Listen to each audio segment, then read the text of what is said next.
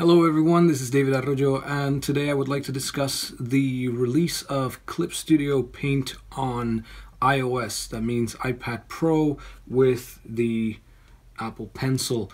This is a very welcome release. Those that follow me on my channel will know that I do use Clip Studio Paint already, but that would be on the desktop.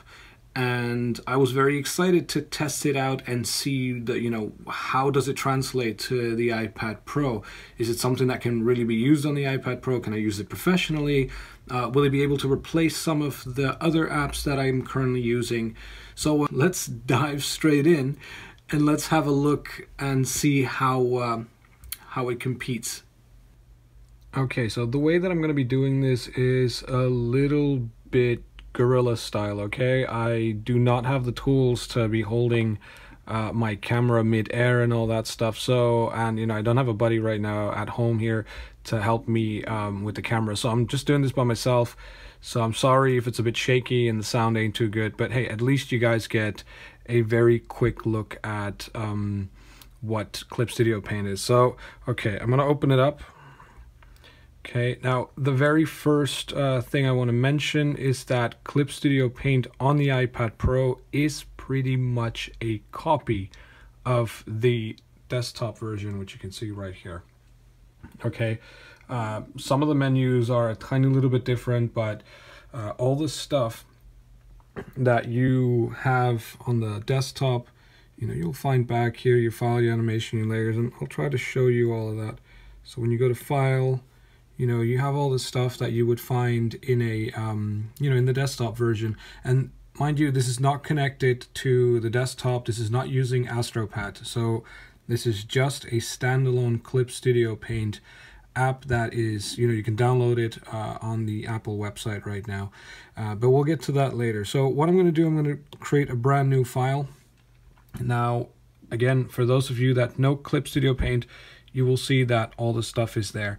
Okay, so you give it your name, you can do your dimensions, your setups, if you know what type of page size you want, and so forth. I'm gonna just cruise through this, okay? So I'm only gonna focus on the comics. Obviously you have stuff for illustration as well, and for print and all that type of stuff. All this stuff basically that's in the desktop version, and then I'm talking about the Clip Studio Paint X, okay?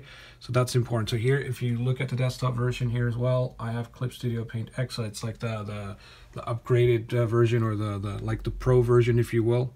Or actually, that's funny because they call the Pro version the standard one. So X stands for extreme, I think. Anyways, so let's very quickly go through this. Let's just make the file. If you didn't pay attention, wait, actually, let me show that again because that's quite important. So new DPI. Okay, DPI is important for everyone. So at colors, if you set it up as colors, you can go for 350 to 600. You set it up as monochrome, it can go up to 1200 and 600 minimum. So, we're going to work with 350 just for the demo. I'm going to open it up very quickly. Now, I'm going to cruise through everything, okay? So, because there's quite some features that I want to make sure that are there. So for me, the most important thing was just to verify, okay, are the main features in there that I need?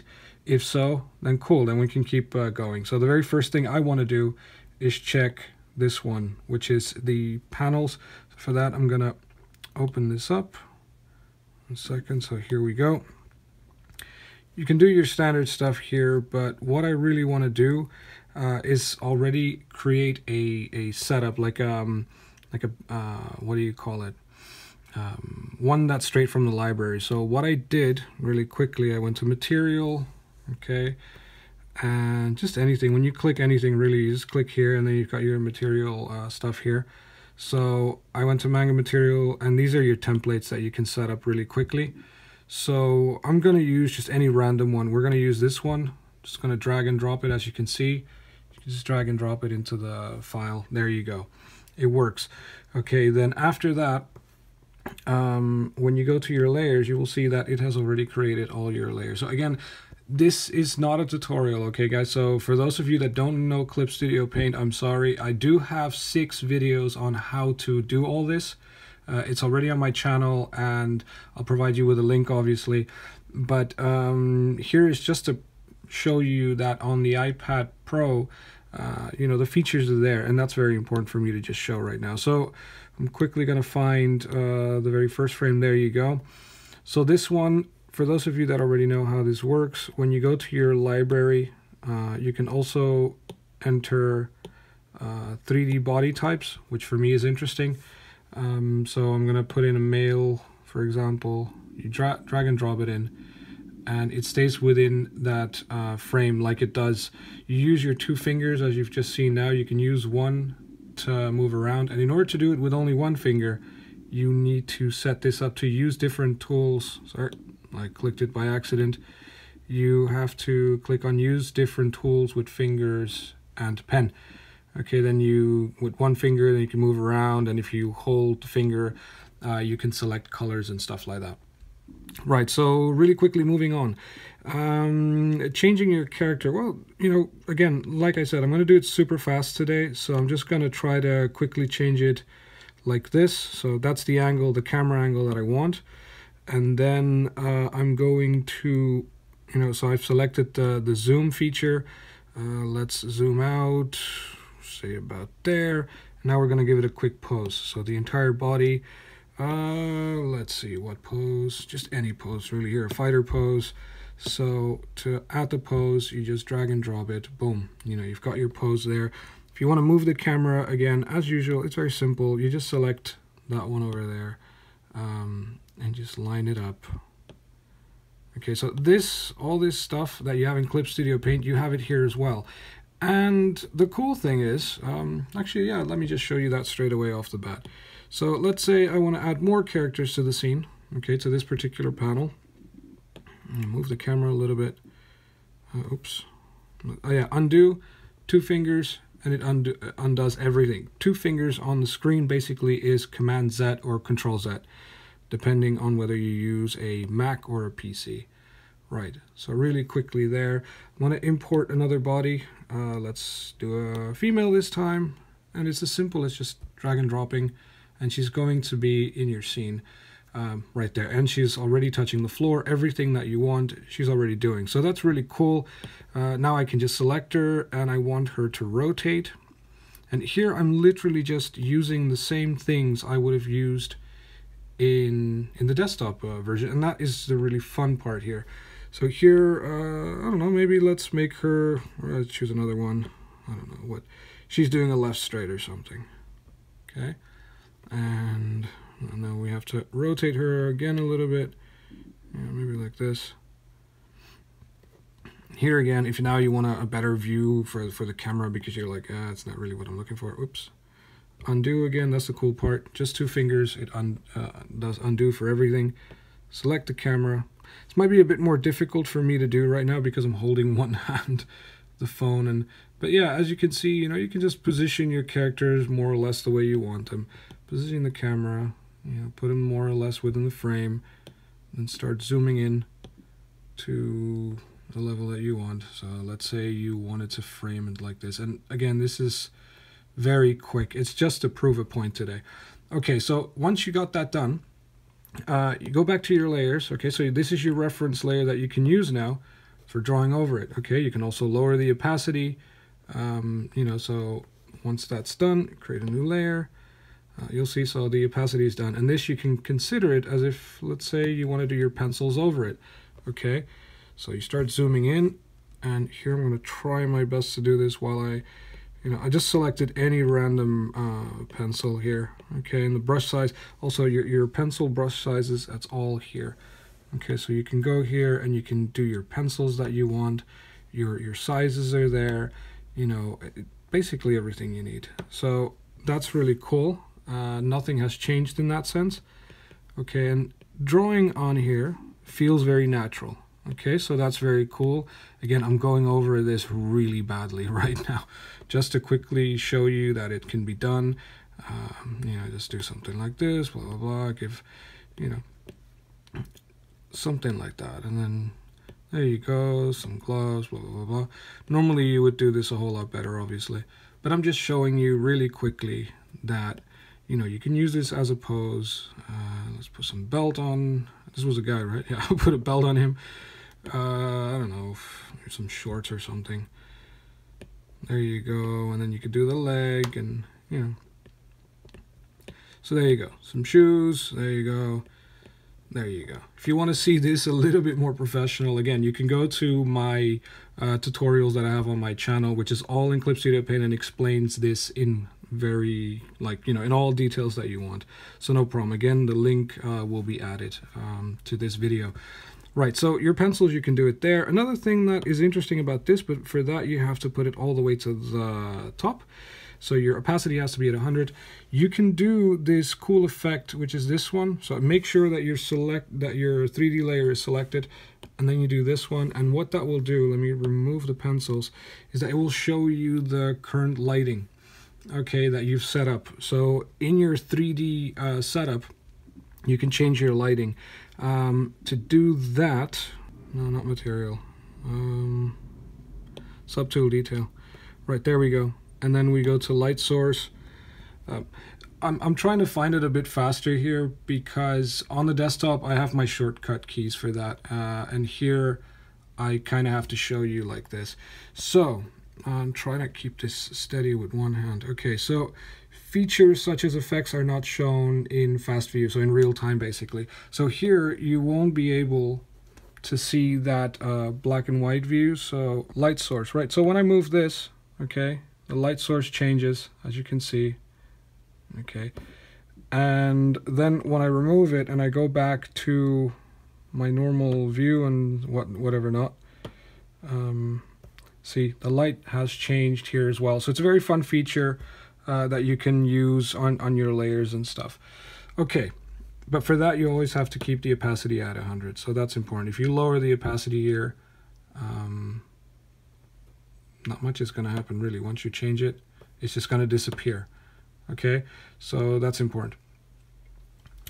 Right, so that you can do, your 3D assets and whatever not, they're there. Then when you go over it, oh yeah, if you want to, that's another important thing, keep your finger, your pen over the layer, and then obviously if you're happy with it, you know you're not going to change it, just rasterize it. So when you click on this, normally it should do it, there you go, and now you can change the opacity. Okay, and then you can go back to your pencils, and you know, you already know what your lighting is going to be like. So your pencils are there. The same applies for your ink. So once you got that done, only the pencils are left, and then you create another layer, and then you do your inking over it. Okay, and the ink the same. I'm not going to go into all the details about how the inking is done. Just going to lower this, and then let's say you want to get a little bit more, you know, you want to do your things a little bit prettier. I'm just using the G pen right now, so it's very, very basic. Let's see if I can. I haven't set up any of the things, but it feels identical to on the desktop. Okay, so that's also another very cool feature. And here you can just, you know, it all perfectly works. Okay, so that's that. Another thing that was very important for me for things to work, perspective guides. Okay, so let's say we go to the next frame, this one right here, perspective guides. Where was this again? Layer,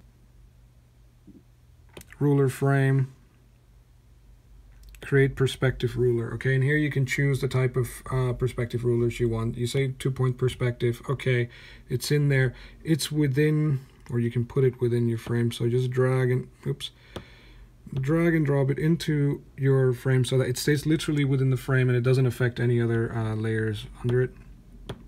Go to your perspective guide. With this selected, that's important, you can start you know, modifying your perspective guide basically. And then you can change the horizon line to wherever you want. Put it there, for example, here on this side, on that side, just like in Clip Studio Paint on the desktop. So it's identically the same.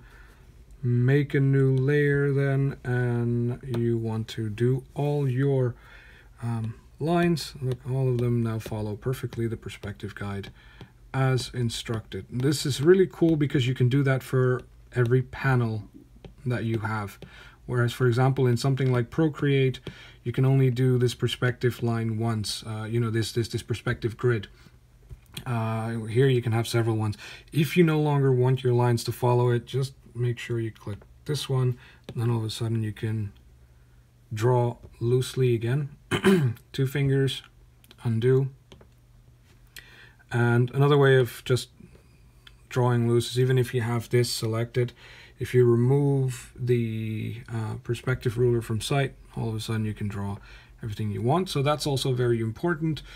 And these, for me, in a nutshell, are really the most important things, that I can quickly create my frames, that I can quickly create my thingies. Oh, one last thing, obviously, text balloons. So if I really quickly wanted to do a text balloon, and again, like I said, I'm not creating art today.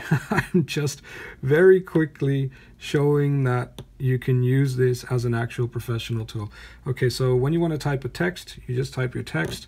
So for example, this is a test. There we go.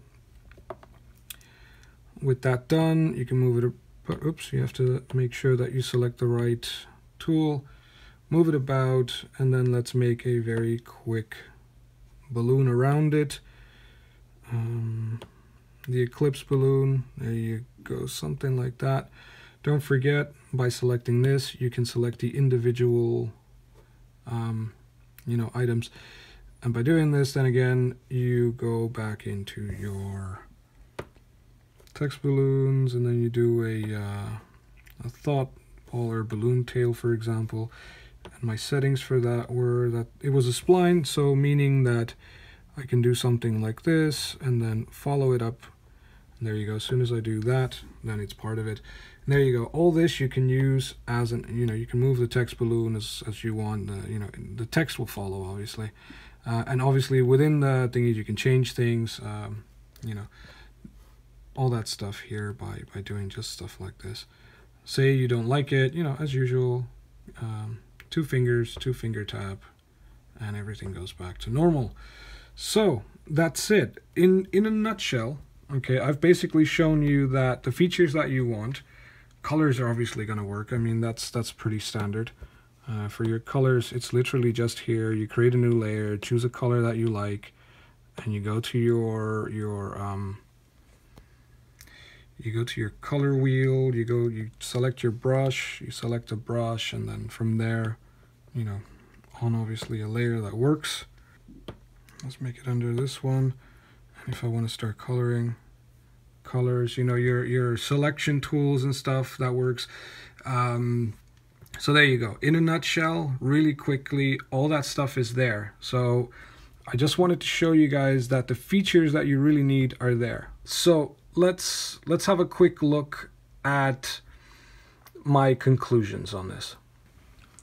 All right, so that was a very quick, very nothing too fancy type of demo, just information.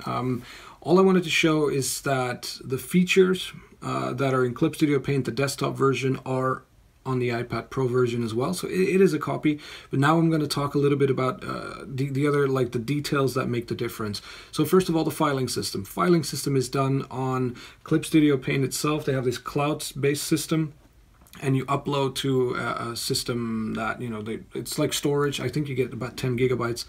And that's where you upload your work onto. Now from there you can export it into Dropbox and files on Apple, but not directly. So when you do a save file, it automatically saves it to that cloud system. So it's not going to go into your Dropbox or anything. You have to do that afterwards.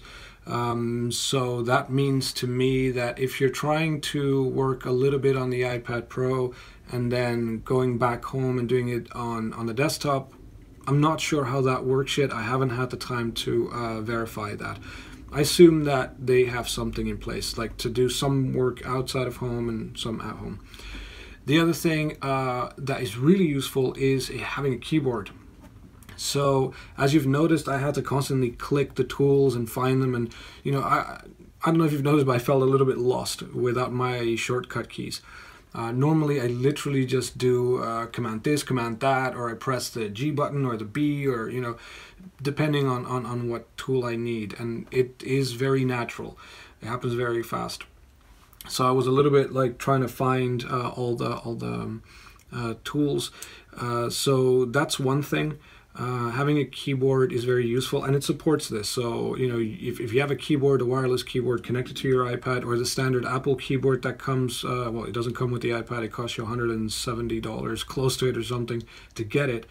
So it's a bit pricey, but if you have it, hey, great. You know, you can use that and really, really maximize productivity on this. Now, the final thing is the pricing. Pricing at this moment in time it's a subscription-based model. So you'll be paying $8.99 and €7.99.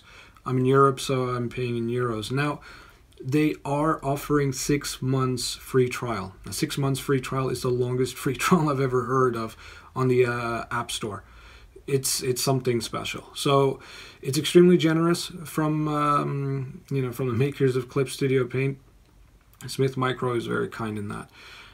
So, you know, if you want to try this out right now, you really have zero excuse. It costs you nothing for 6 months. After that, you know, see for yourself if it's what you're looking for.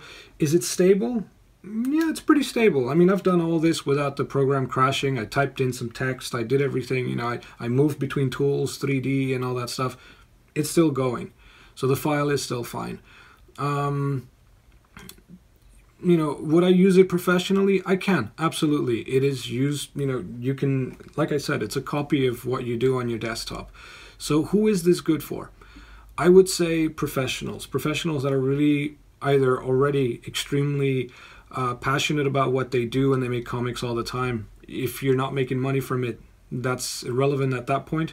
Or professionals that actually are making money and working for publishers and stuff like that, and they already use Clip Studio Paint. They want to use it on the go as well.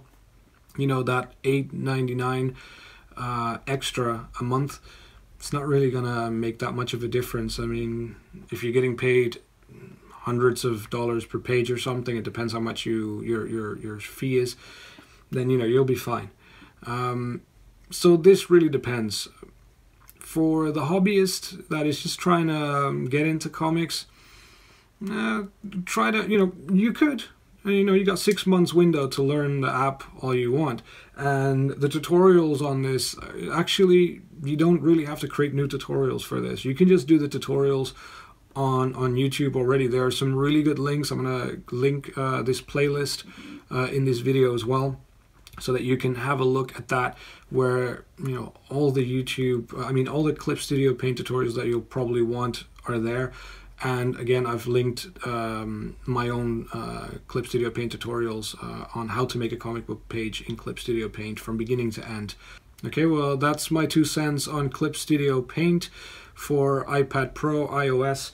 You do need an Apple Pencil, or, well, you don't need it, but it's highly recommended, especially if you're a pro. Really, you're not going to draw with your finger. It's almost impossible.